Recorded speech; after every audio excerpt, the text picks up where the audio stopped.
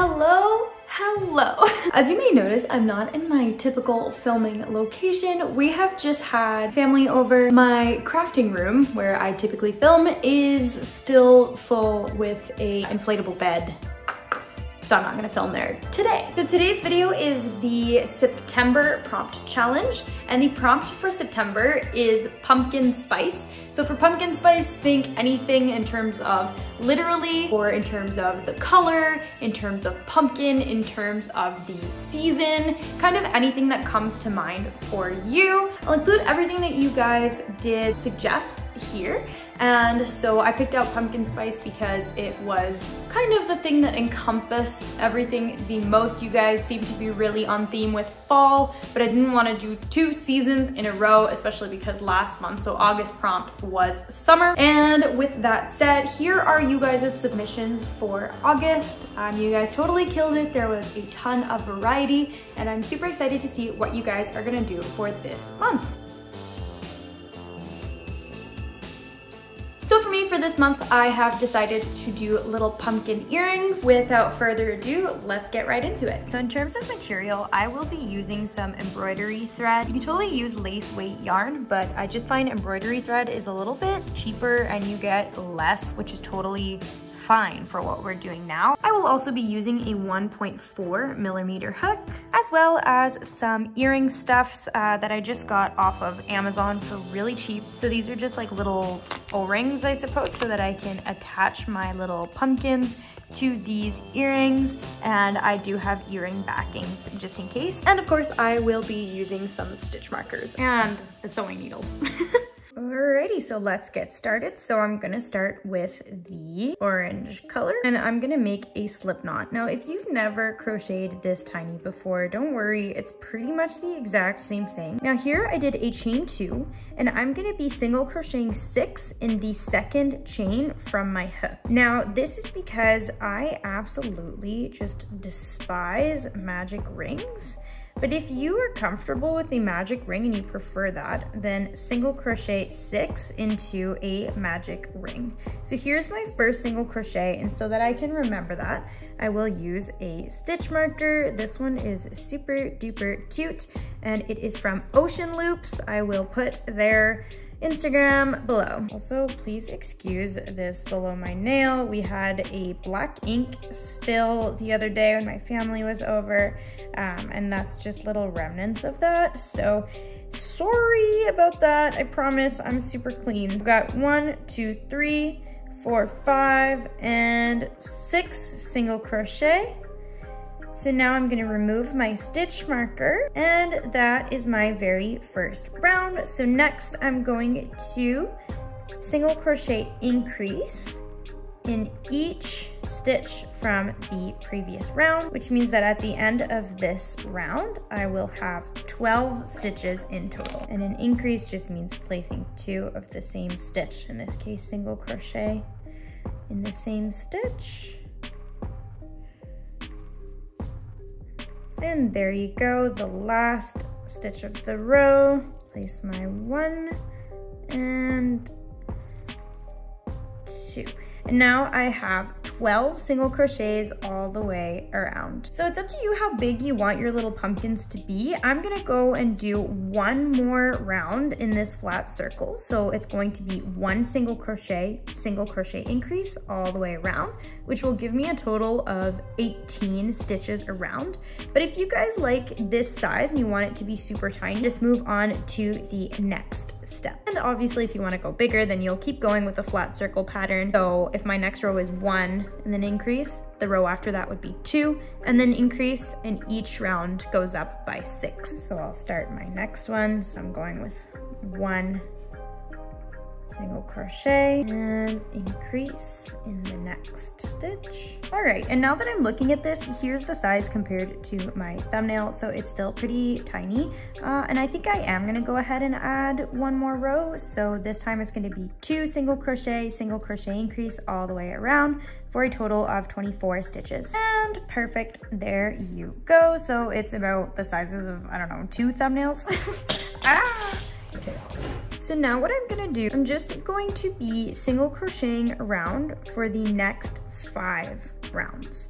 So I have 24 in this row, and depending on where you decided to stop for your pumpkin size, just make sure that you always have the same number of stitches as your last round. So I have 24. So I'm gonna be single crocheting around for 5 rounds, making sure that I have 24 stitches in each round every single time. Alrighty, so here it is after my 5 rows, and you can see it's making like this little kind of cup shape. And so now we're gonna do the reverse of what we just did for the increases with decreases. So my last row was 2 single crochet increase, which means that for this row, I'm going to do 2 single crochet and then single crochet 2 together. And so now it's gonna be -6 per row. So here's my first stitch. I'm gonna just place my stitch marker, and then I'll single crochet 2 together by placing my hook through the stitch, pulling through, placing my hook through the next stitch,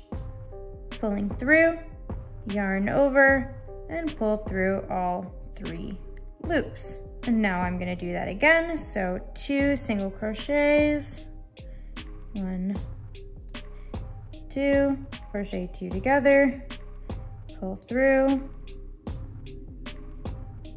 pull through, pull through all 3. I'm gonna do that all the way around, and I will be left with 18 stitches. And here you go. So then the next one will be 1 single crochet 2 together around, and that will give us 12 stitches when all said and done. So here's my 1, and single crochet 2 together. And there you go. Now I'm left with 12 stitches around. Now the next thing that you're gonna go do here is grab either some yarn ends or some stuffing, and we are going to stuff this. Here you go. This looks super silly, but now we are going to single crochet 2 together all the way around until you have 6 stitches left. And this should leave you with kind of this opening. If you want to, you can put a couple more single crochet 2 together to really close the gap at the top. And then what you're gonna do is you are going to tie off this yarn, but you're gonna leave a very, very long end, because we're gonna use this not only to sew, but also to shape the pumpkin. About this much yarn. The first thing that I'm gonna do is just make sure that I sew this by just kind of going like back and forth here. And don't worry, this middle part will get kind of squashed. So it doesn't matter if there's huge kind of gaps at the top. And now my next thing that I'm gonna do is go right through the center and straight through to the other side like this. And I'm gonna pull, and it's gonna create a little bit of a divot, which I'm going to do the same thing again. Go back through to the other side and pull. And now we've kind of squashed the pumpkin. Now we're gonna make sections with it. So since you've gotten right through to the top, you're gonna grab your yarn, you're gonna go to the other side, and we're gonna go back up straight through the middle of the opposite side. And you're gonna pull tight, and this is gonna create one little pumpkin section. And then you're gonna keep repeating this over and over, like so, until you have as many sections of the pumpkin as you'd like. Look at how cute this is. So the bottom is obviously a lot prettier than the top, and that's okay because we're gonna add some little embellishments on the top. So when you're satisfied with the shape of your pumpkin, what you're gonna do is grab this strand here and just sew it through. Another option, if you're much cooler than me, you can always just grab this little end once you've sewed it and secured it, pull it through, and then if you want to add like beads and stuff to the bottom, you sure can. I don't have beads, so I will not do that, but you know, just throwing it out there. Next will be the stem. So I'm grabbing my brown and I'm going to place a slip knot, and we're gonna connect this at the top of, so you can kind of put your hook through the top like so. And it doesn't really matter where, but just make sure it's kind of centered. This is your pumpkin. You can do whatever your heart desires. And pull that yarn through and slip stitch, which I'm going to do off camera because this hook is tiny. This yarn is tiny. Oh no, never mind. Look, I got it. Ha ha ha. I'm going crazy. Okay, from here, you are going to chain 5, 4. Ooh, actually 4 looks much better now that I'm here. So I lied to you, chain 4.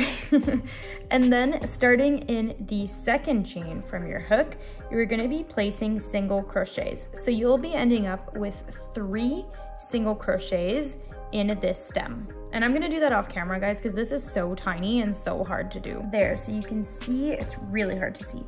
My 3 single crochets here, and what I'm gonna do is I'm gonna slip stitch through this same pumpkin again. And again, I'm gonna do that one off camera because it is just so hard, but I'm just gonna pretty much insert my hook through this middle area here, pull through to do a slip stitch, and that'll secure my stem in place. After that, you can tie off, grab both these ends, and I am going to just make a knot with these 2 to make sure that it's nice and secure. And there you go. And now I'm going to weave in these 2 ends. To weave in, guys, all I did was grab my ends and I pulled them all the way through the pumpkin so that this stands up like so. And once it's here, I'm just gonna snip it off at the bottom. Off camera, I can either stuff it back in, or if you wanna leave this little brown at the bottom like so, it kind of looks like the bottom side of a pumpkin. So we're gonna make a little intricate detail. So it's gonna be the leaf here. So again, start with your little slip knot. And here we are going to chain 5. Next, starting in the second chain from hook, we'll place a single crochet, followed by a half double crochet in the next stitch,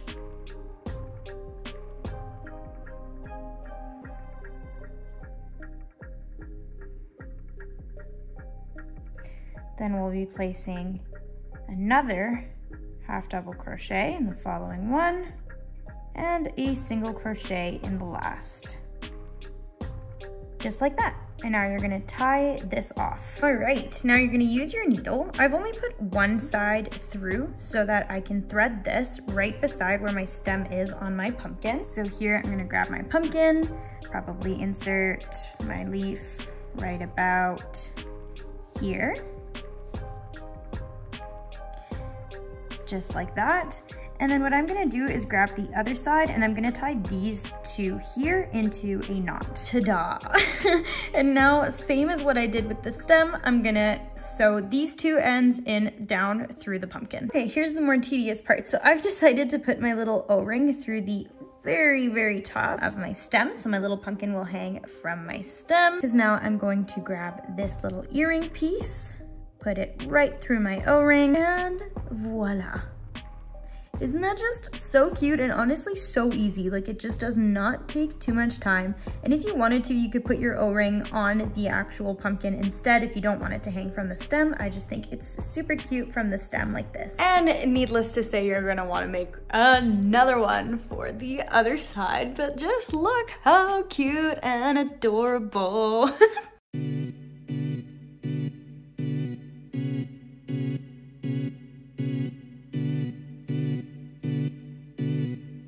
And there you go, guys. That's it. Super quick and super duper easy. Honestly, probably took me only like 15 minutes tops per little pumpkin. So let me know if you guys make it.